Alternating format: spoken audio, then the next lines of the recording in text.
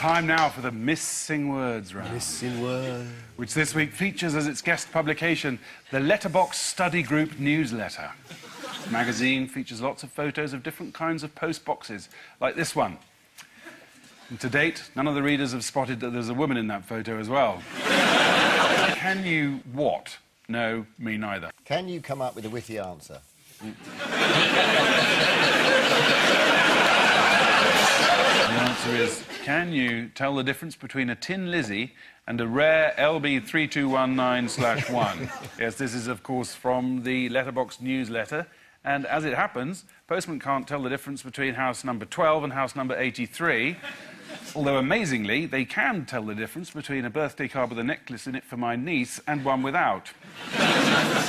Oh, that sounded personal. Tell me more about your niece. She's a niece with no necklace for her birthday. Oh, that's awful. Yes. All right, next one. And there's evidence that after a recent wedding anniversary, one disappointed wife would have preferred cash. What happened to your niece's necklace?